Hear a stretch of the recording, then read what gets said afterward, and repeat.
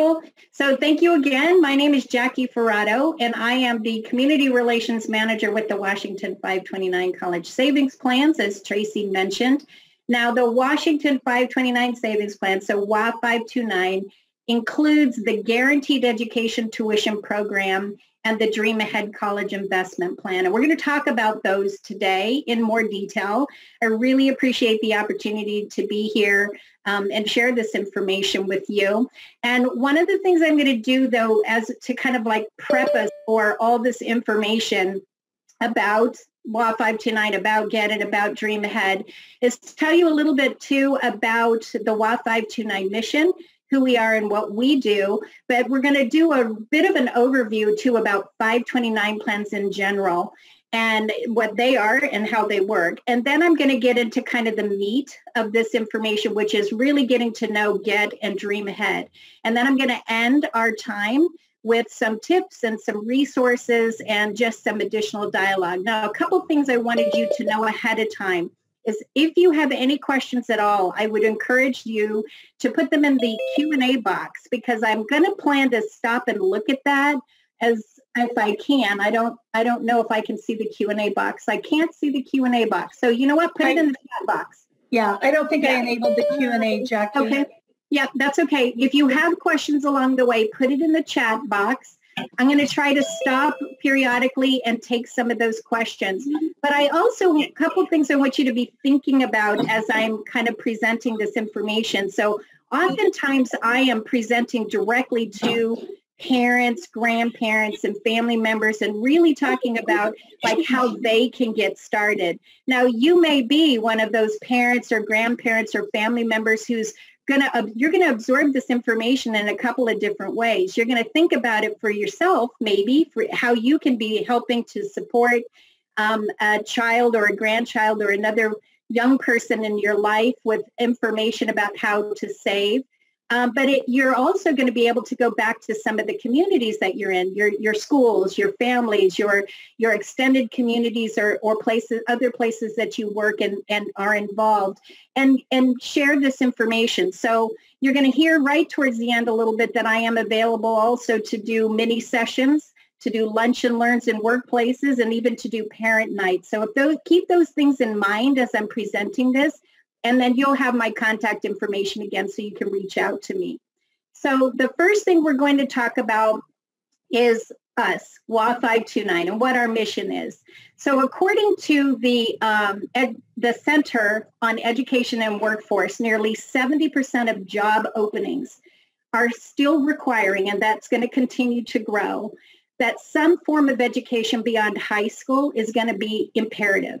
So whether a student is going to choose to attend a traditional 4-year public or private college or university, if they're interested in a certificated program at a community college or a technical or vocational school, or even an apprenticeship program, the education that they pursue is going to be invaluable to them to secure a job, to start a career, and to pursue the things that are meaningful to them, the dreams that they have. Now, coupled with that, college tuition is increasing 2 to 3 times the rate of inflation every year. And more than 60% of student financial aid comes in the form of loans versus grants. That means that students are going to be burdened with that. They're going to be looking at, like, how am I going to pay for this, whatever education that is that they're going to pursue. And what our plans are meant to do is to help families eliminate, reduce, prevent at best the overburdening of student loan debt simply by saving early on. That's what the 529 plans are for and why we exist. So 529 plans, they were created in the 80s.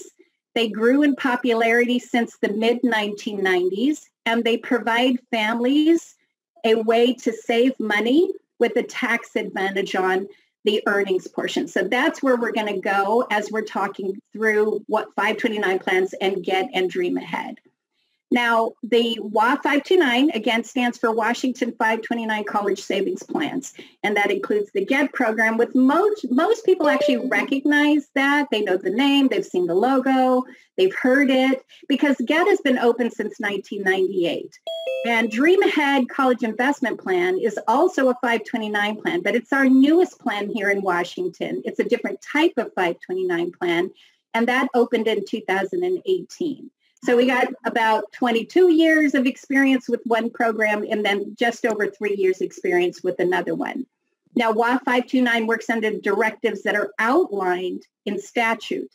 That means that we are here to promote a well-educated and financially secure population, and we do that by helping families prepare for their children or their grandchildren's college experiences by getting that money saved ahead of time. Now, financial wellness and education is at the center of the outreach and the community relations work that we do as an agency and as an organization, but it really is a lot about what I do too, and I've been doing it for over 20 years.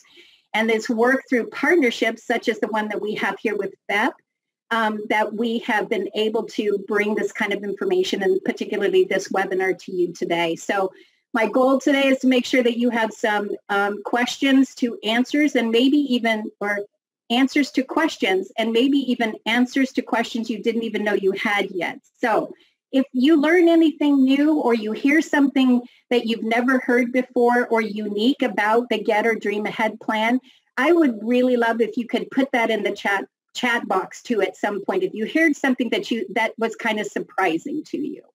So let's get started. What is a 529 plan?